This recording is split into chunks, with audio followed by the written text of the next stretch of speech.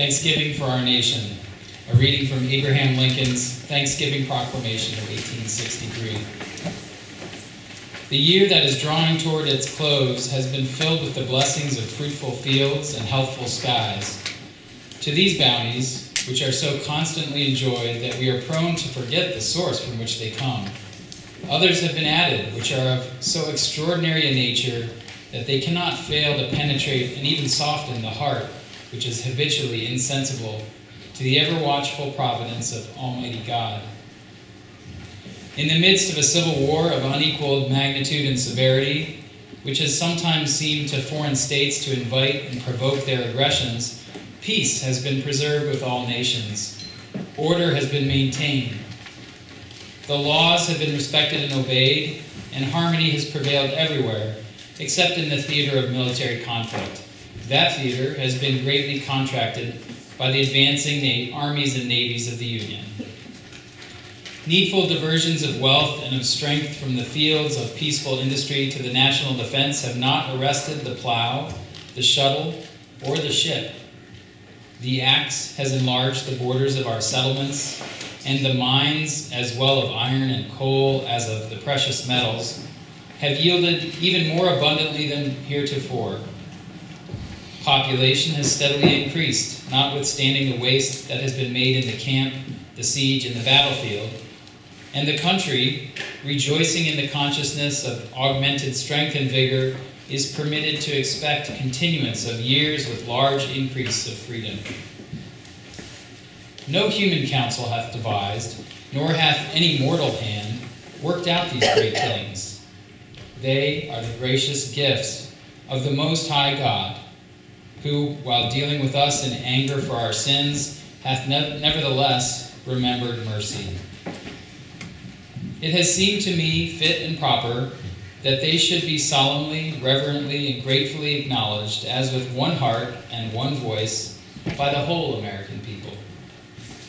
I do therefore invite my fellow citizens in every part of the United States, and also those who are at sea and those who are sojourning in foreign lands, to set apart and observe the last Thursday of November, next as a day of thanksgiving and praise to our beneficent Father who dwelleth in the heavens.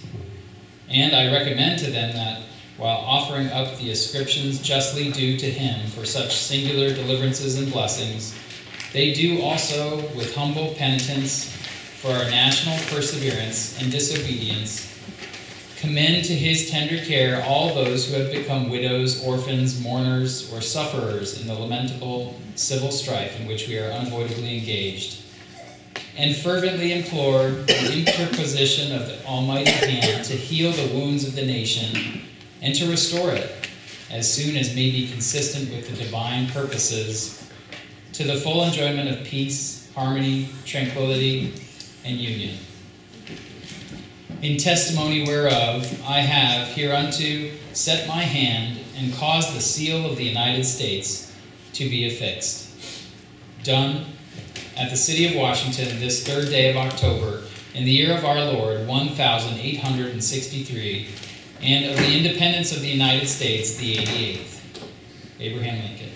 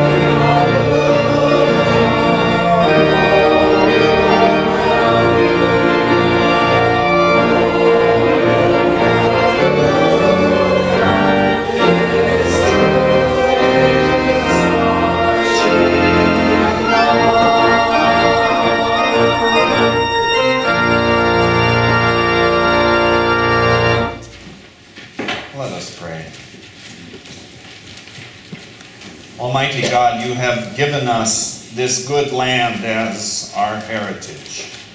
Make us always remember your generosity and constantly do your will. Bless our land with honesty in the workplace, truth in education, and honor in daily life. Save us from violence, discord, and confusion, from pride and arrogance, and from every evil course of action. When times are prosperous, let our hearts be thankful. And in times of trouble, do not let our trust in you fail. We pray this in the name of Jesus Christ our Lord. Amen. Amen.